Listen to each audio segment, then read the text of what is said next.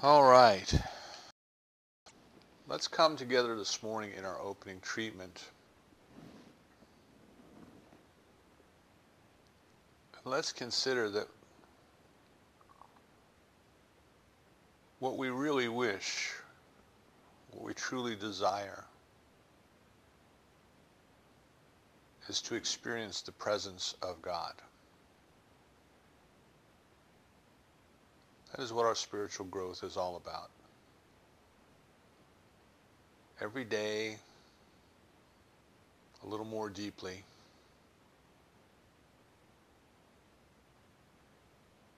feeling, knowing, and experiencing the goodness, the power, and the presence of God right here with us, right here as us. So we make that our opening treatment. The recognition that there's only one life, and it is God. All that we can see has been created by that which we call God out of itself. And yet there's so much more that we can't see that is also some part of the divine.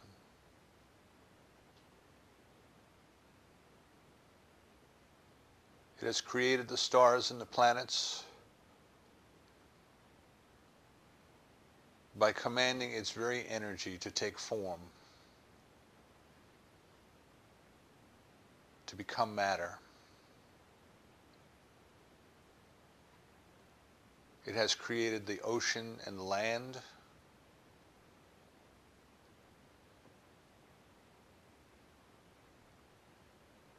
It has created the fish and the plants. It has created the animals, and it has created us by becoming those very things. The very consciousness that we recognize ourselves to be is some part of its consciousness, expressing itself as us and through us. We need not look very far away to find the very presence of the divine. It is, as the poet said, nearer than our hands and feet and closer than our breath.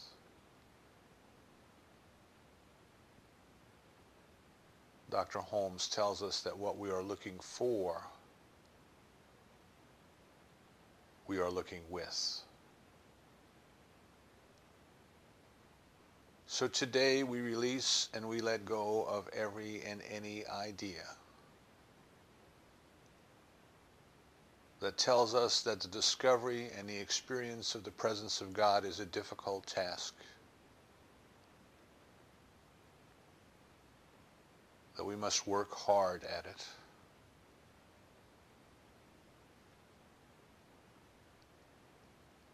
that we must become worthy of it. And instead we accept the simple truth that it is everywhere present. In the Gospel of Thomas, Jesus says, the kingdom is here and now and everywhere present, but men just do not see it. Today, we open our hearts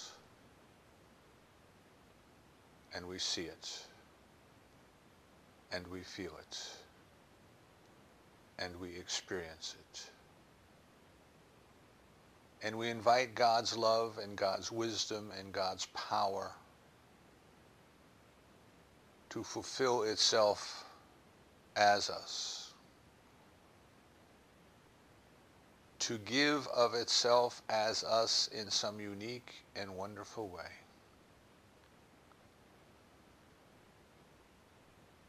Our very lives are a gift to the universe as we allow God's love to use them for its purpose. We are grateful for this opportunity to come together today, to know these truths, to love and to support each other in our spiritual growth, in our discovery of the divine, in the only place that we will ever be able to find it, within. We recognize that the way that the divine works is through involution and evolution, through love and through law, through the spontaneous creative impulse which this treatment is, then acted upon by law which makes it so according to our belief.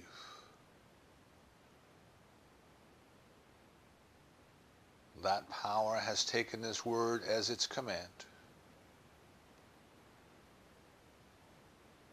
and it is bringing each and every one of us into a closer realization of the presence of God. We release this treatment to that law, so certain it is done, that we say together, and so it is.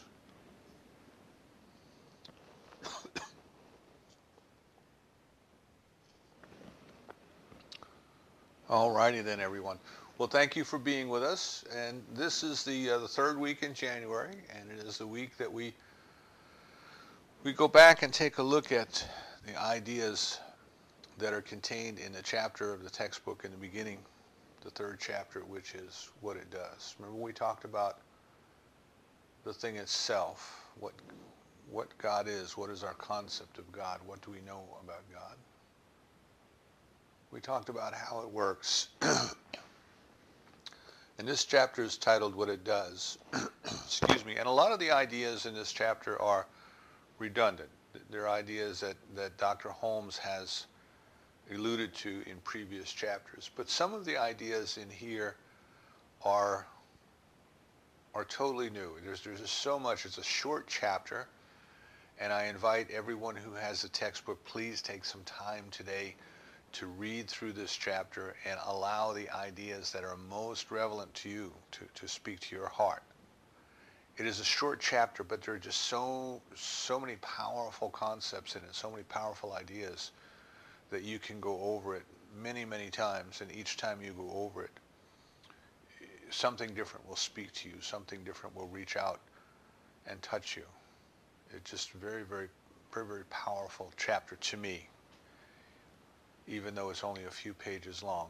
And one of the first concepts that jumps out at me when he's talking about what it does, remember, it is the divine, it is the creative impulse of the universe, it is God, but he chooses to call it so that we dissolve our preconceived notions of what it is, our superstitions and our fears and our doubts, and we approach it with an open mind, kind of a blank mind, a Zen mind, a beginner's mind. What is it? What is this it that has created us all out of itself?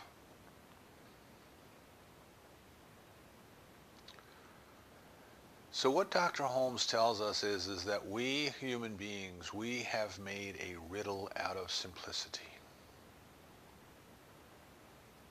We have taken something that is so obvious, so simple, and we have made it difficult to grasp. And because it is done unto us according to our belief, if we believe that something is difficult to grasp, then it will certainly be difficult to grasp. Now, when I was a youngster growing up and was learning my catechism lessons, we were taught about these people who were the mystics and the saints. And these were people who had a deep personal experience of the divine.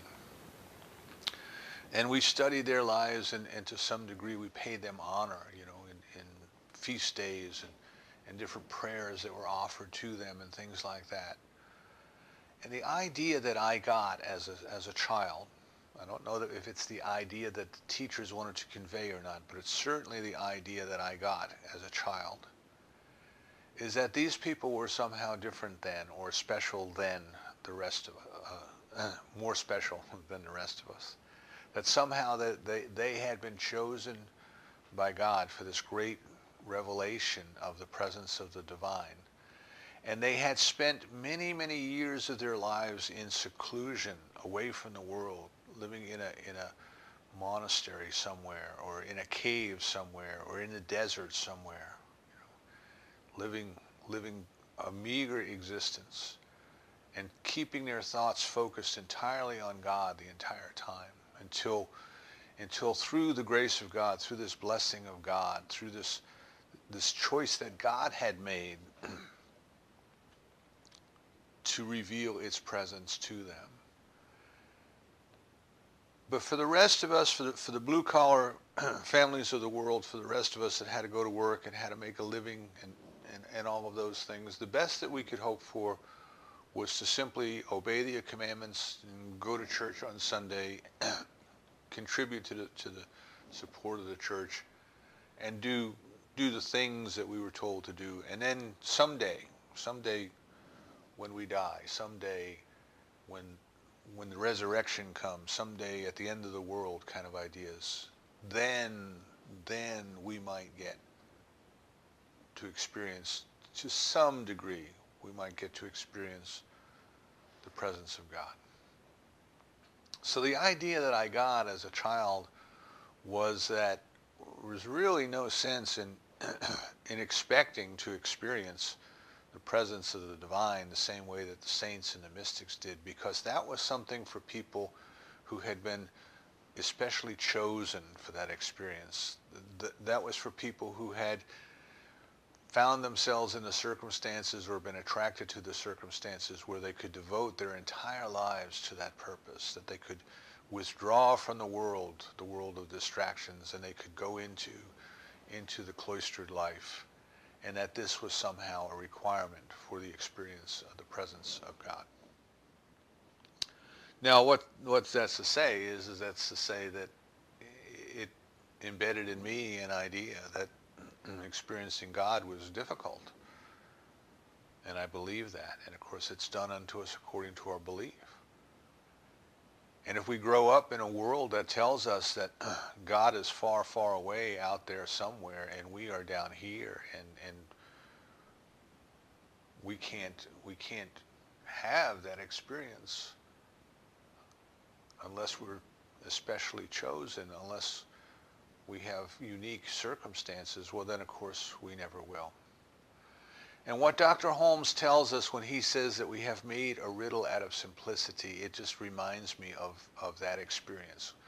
Our society, our culture, worships busyness. It worships things that are hard. It's just, if you look at the things that are on TV, if it's very, very difficult and somebody does it, well, that's worthy of being put on TV. If you've been watching the news at all this week, there was a story about a man who had climbed by himself all the way to the top of Denali in Alaska, the highest mountain in North America. And he did it in January, which is the coldest, darkest month of the year. So it's not that it's hard enough to do it in the summertime. He had to wait until it was wintertime. He had to wait until it was dark, and he had to do it all by himself. In other words, he deliberately created a set of circumstances that made this task as difficult as he could conceive. And in so doing, then his accomplishment became even greater. We also saw in the news for a week, there were two climbers that were going up the face of El Capitan in Yosemite, and they were barehanded climbers, and they were going up the face of El Capitan, and Apparently nobody had ever done that before. It was so difficult. And every morning the news would come on and they would talk about how far these men had gotten and how bruised their fingers and toes were from trying to find little handholds and little crevices to hold on to. And again, the point is that because it was so difficult, it was something that was to be perceived as a great accomplishment. So what we have done in our society, because we kind of have glorified that which is difficult, we find ways to make things more difficult than they need to be. We just simply do, you know. We, for example, we pay professional athletes millions of dollars a year because to do what they do at the level of ability that they do it is extremely difficult. None of us could get out on a football field or a basketball court or a baseball diamond and perform the tasks that they do. They're so difficult, and they are the best of the best. Only the best of the best rise to that level, and we pay them all of this money. But if what they were doing suddenly became easy to do, we wouldn't be so entertained by it. And if you look at, I know you've heard me say this before, but if you look at the game of basketball, when the height of the basketball hoop was established, the average height of the players was a little over 5 feet tall.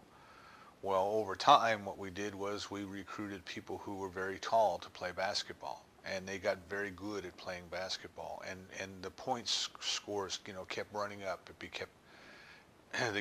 points that were scored in a game kept getting higher and higher. So in order to make the game more difficult, they introduced the three-point shot, which basically says if you take the shot from farther away and it goes in, you'll get an extra point. Why? Because it's more difficult. It's more difficult. Gold and silver are very valuable because it's hard to get them. It's rare, you know. Beach sand, on the other hand, is not worth that much. You can't set up a stand on the side of the road and sell beach sand. Nobody will stop and buy it. But in the mountains of North Carolina, people had set up stands on the side of the road where they were selling rubies. People would stop and buy rubies because rubies are hard to find. They're very rare. So what Dr. Holmes tells us is that we have made a riddle of simplicity. We have made this idea of experiencing the presence of God more difficult than it needs to be. He calls the science of mind, he calls it practical mysticism. And he tells us that a mystic is not a mysterious person, but rather someone who deeply senses the inner presence of God. And practical mysticism to me means two things. The first thing is it means that we can do it right here where we are, going to work in the world as it is, making a living in the world as it is, doing our chores, all of the things that we have to do practically in order to live in the world. We can do this and we can experience the presence of God while we are doing it. One of the greatest mystics of the medieval times is Brother Lawrence. And Brother Lawrence was not an educated man. He didn't have enough of an education to become a priest. But he wanted to serve in the monastery, so they made him a cook. And he had a little sign in his kitchen, so, you know, God of pots and pans and all things, let me see you in everything I do. Something to that effect. The words are not exact. And Brother Lawrence became one of the best known mystics of that period. All of the monks with college educations who are ordained as priests are forgotten. But Brother Lawrence wrote a tiny little booklet. He wrote it 700 or 800 years ago. It's called Practicing the Presence, and it endures to this day. Because what Brother Lawrence was telling us is that it doesn't have to be hard. That the love of God is already right here. It is already right now. and we look too far away for it. Dr. Holmes tells us that we are like fish looking for water. The fish heard that there's this tremendous, tremendous thing called water, that water gives them life, that without water they could not live. And they swim about, darting from here to there to everywhere, asking the other fish, have you seen the water? Do you know where the water is? Do you know how we can find the water? How can we experience the water?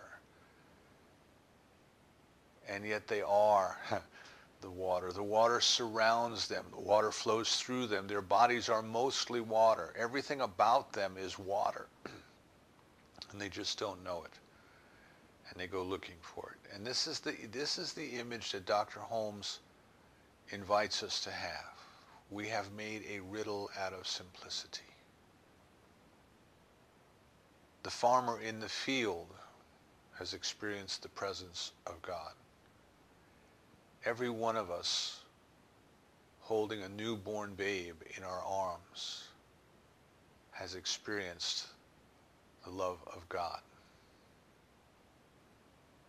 The artist sitting down, allowing the essence of beauty to flow through her brushes,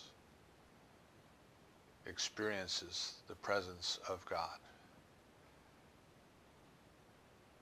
And this experience is not something that is reserved for only those special people that God chooses, or only those who have the ability to go live in a monastery on the top of a hill far, far away and spend 8 or 10 hours a day in prayer.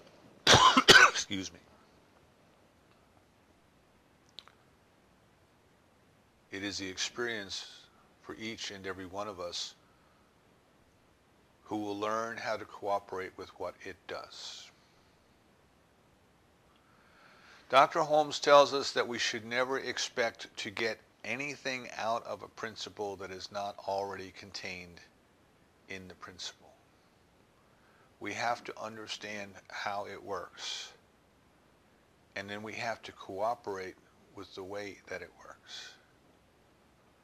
And what we have done as human beings over the thousands and thousands of years that human beings have been contemplating this is we have tended to create a God that is in our image and likeness. You know, Scripture tells us that we have been created in the image and the likeness of the divine. That means that we're of its nature. As a wave is of the nature of the ocean, we are of the nature of God. It has created us out of itself. What else could we be? Where did these bodies come from but the dust of the earth? Where did the earth come from but the energy of the divine taking form? Where did the intelligence and the consciousness come from that functions through these bodies? And it must be some very part of the divine itself, some spark of the divine itself that is expressing itself as us. That's what it means that we are made in the image and the likeness of the divine. Not that it looks like us and has hands and feet and a nose and those sorts of things, but that we are its very nature, or its very nature is us.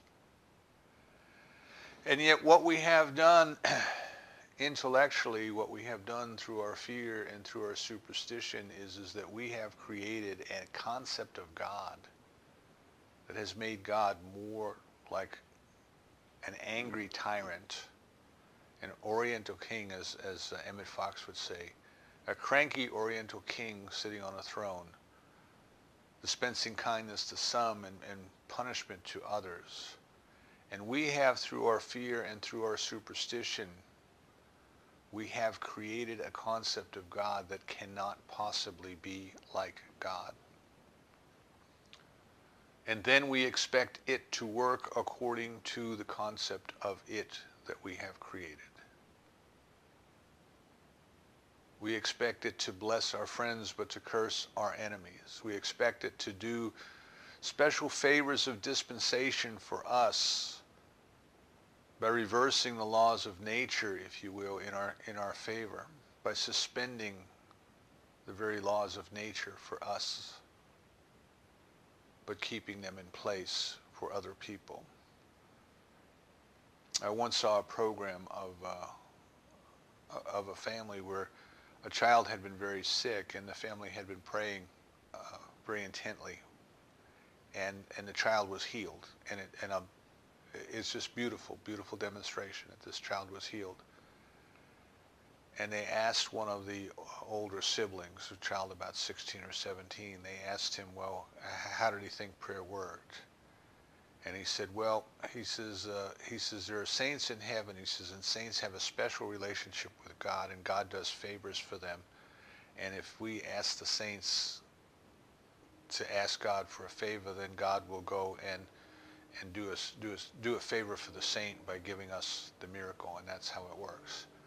And that was the young man's understanding. That was his explanation. That was his belief. And of course, it is done unto us according to our belief. But we have to recognize that the divine can't do favors for one and not do favors for another. The divine cannot choose one part of itself over another part of itself. That it must treat us all equally because it knows us all equally. It knows us all as part of itself. So we have to stop expecting the divine to work in a manner that it is not capable of working. We have to stop expecting it to do favors for us, to do things for us that it has created us to do for ourselves. So here's an example of that. And this, I cannot tell you how many times in my life that I have heard this. And people would essentially say, I don't have to make any choices because God knows what I need and God will give it to me.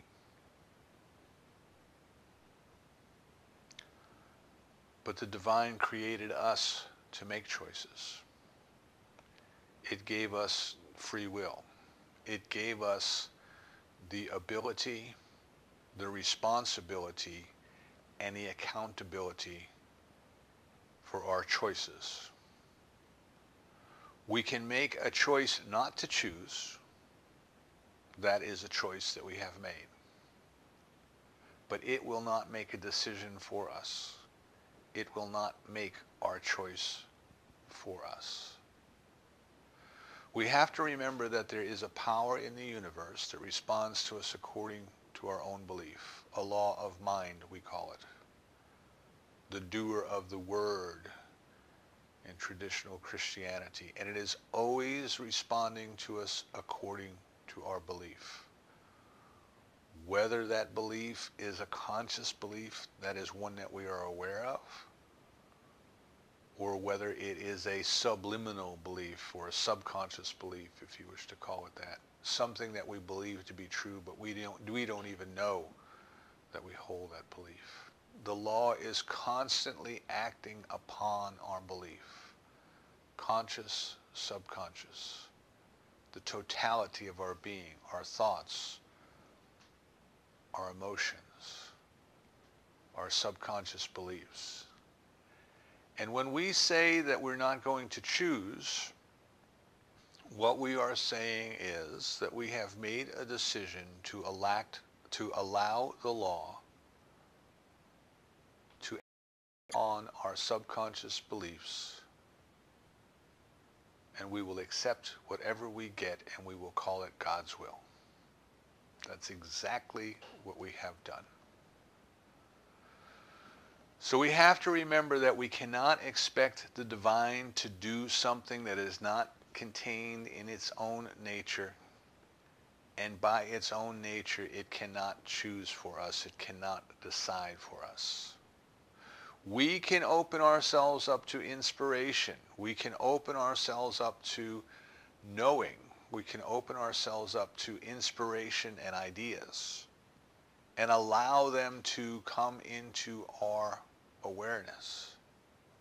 And it may seem like God is revealing things to us, but God is only revealing to us that which we have accepted, that which we have, if you will, asked for, that which we have attuned ourselves to.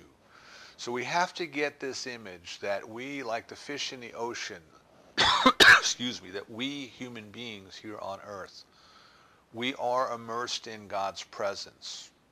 We are surrounded by it. It is flowing to us. It is flowing through us. And it is constantly responding to us according to our belief. And that what each and every one of us are doing is we are attuning ourselves to some particular ideas, to some particular things, to some particular ways, to some particular power. And like the old-time preacher example, turn your radio on, listen to the music in the air. There's God is broadcasting on many channels at the same time, if you want to consider it that way. And each and every one of us are tuned into kind of a narrow spectrum. We have unique interests, unique desires, unique attention. And we are each looking at some tiny, tiny part of that which is infinite. But that which is infinite gives of itself willingly and freely to anyone who is willing to cooperate with how it works. So the mathematician has her mind focused on the principles of mathematics. And God reveals itself to the mathematician as the principles of mathematics. The artist has his consciousness attuned to the essence of beauty and capturing it in his art.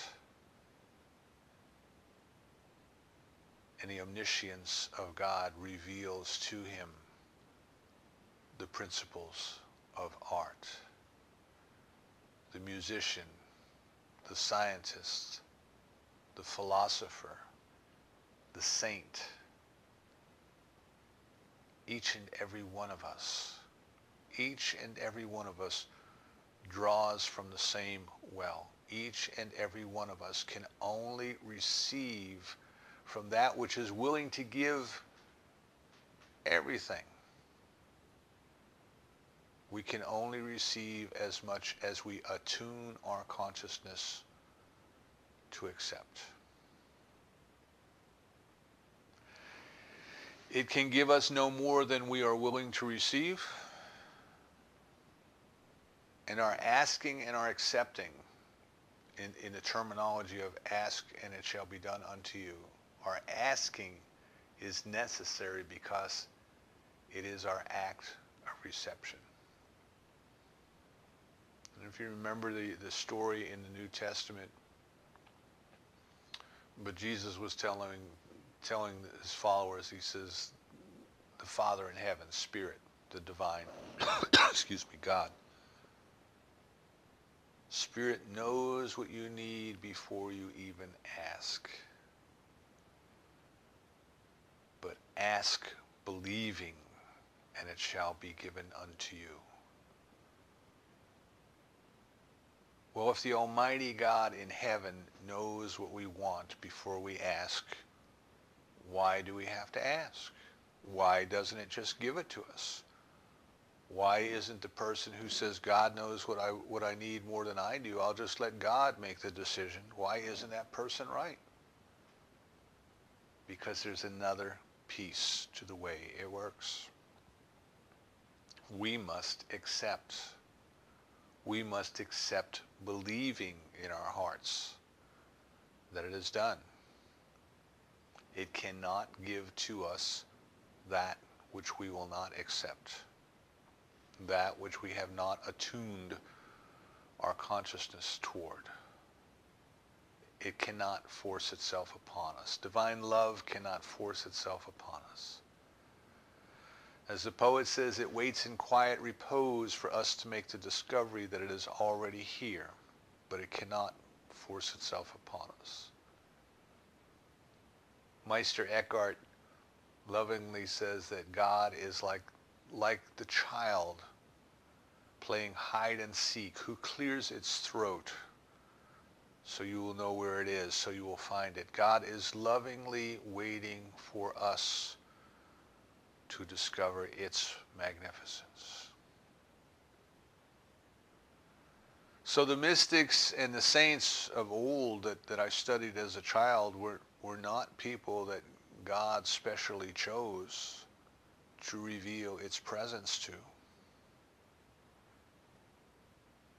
The chosen people of old times, Old Testament times, were not chosen because God reached out and said, I like you better than I like others.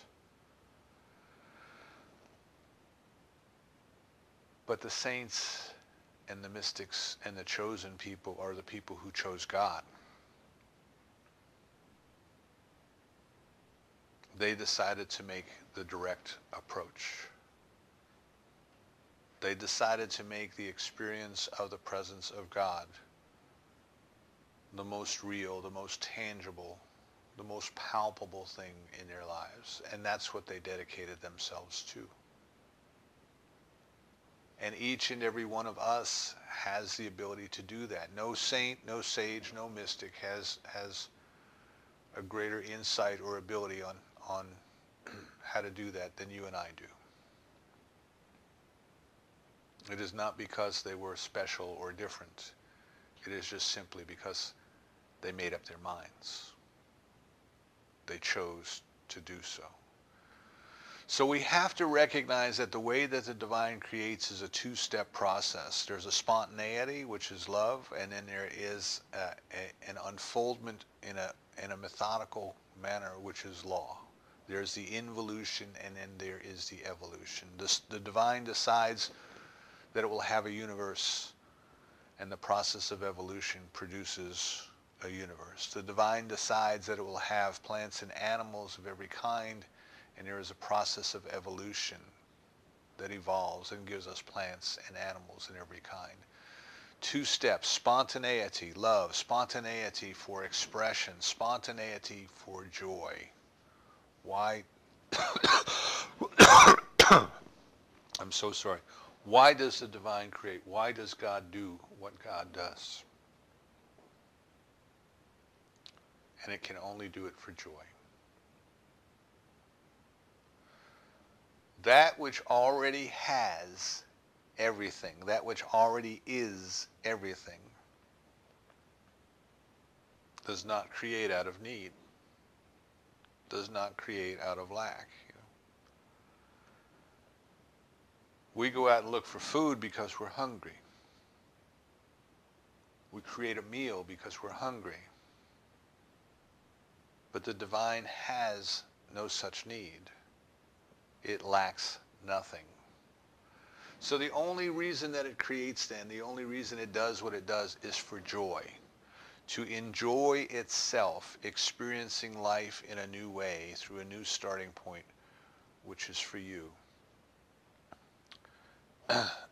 as you, and as I. So the love part is to create beings as ourselves, beings capable of being a unique starting place. And then the law part is the evolution that has moved the creative impulse from the rock to the plant, to the animal, to the human. And now we are what Thomas Troward would call entering the fifth kingdom, the spiritual being.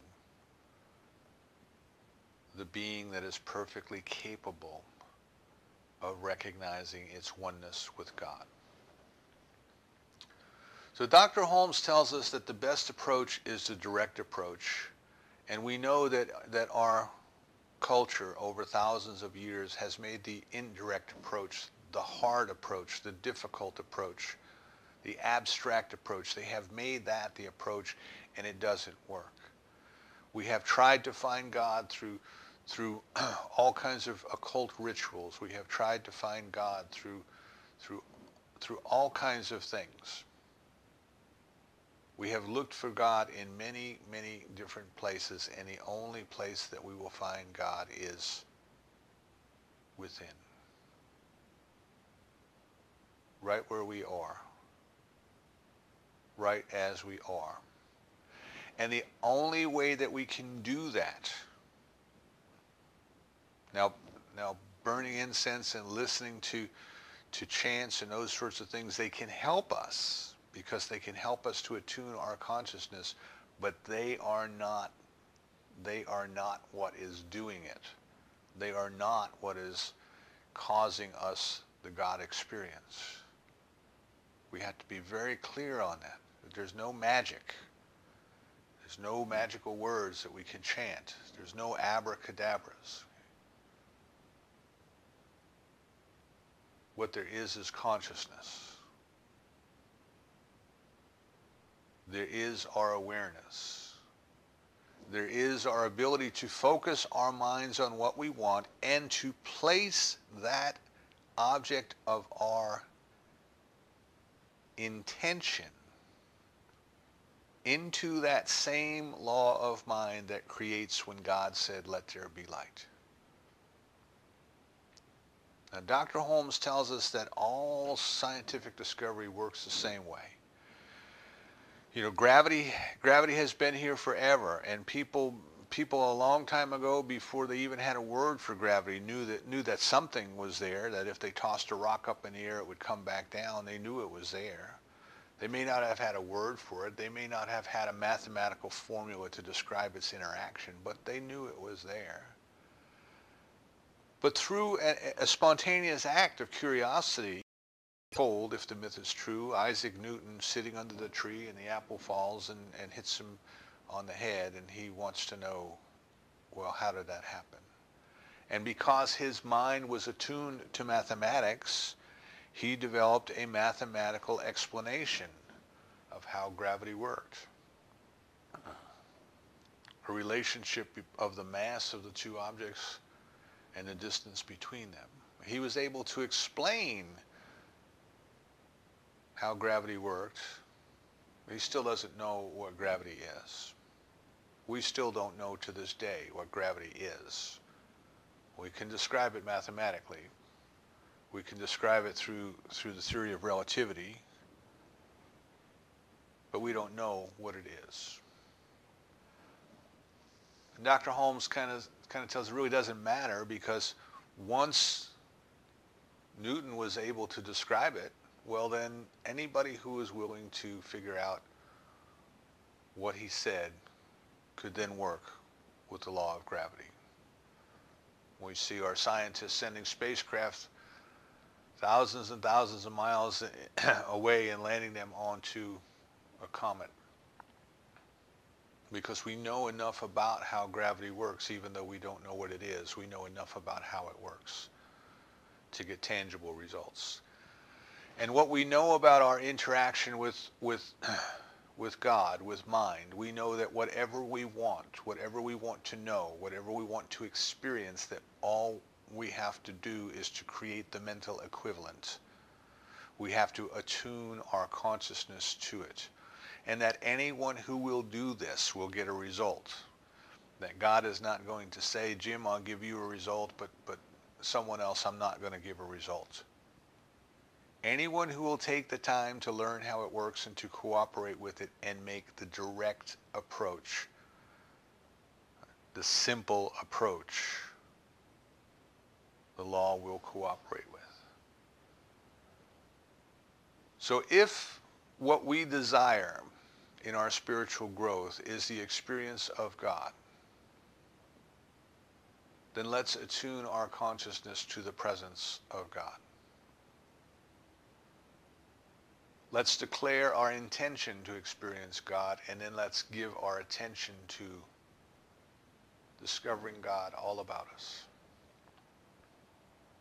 In the miracle of the air we breathe,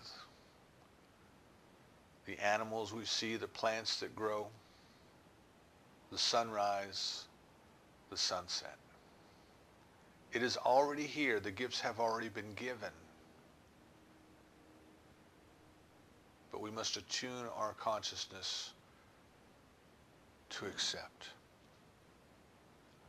So what it does is it creates, through a process of love, spontaneous awareness, and law, evolution. And it creates by becoming the very thing that has been created. That means that you and I are part of its creation, an integral part of its creation, and we are created in its image and likeness. We have been given conscious awareness so that we too can spontaneously create out of love. And then we can turn the whole thing over to the law and never worry. None of us doubts that gravity is going to continue to work. None of us should doubt that the law of mind is going to continue to work. And I suggest this year, as we go through this year, that our highest intention is for the experience of the presence of God and the activity of God in us, as us, through us.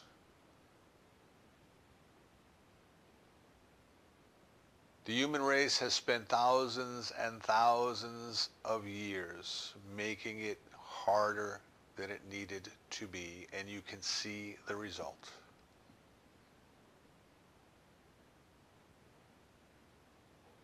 I invite you to be amongst the ones who are willing to take the direct approach, to shed fear and doubt and superstition, to know beyond the shadow of a doubt that the presence of God is already within you, and to direct your consciousness through the power of treatment, through the power of effective prayer, to direct your consciousness to accept that which already is. The love of God is here. You are it. Accept it. And so it is.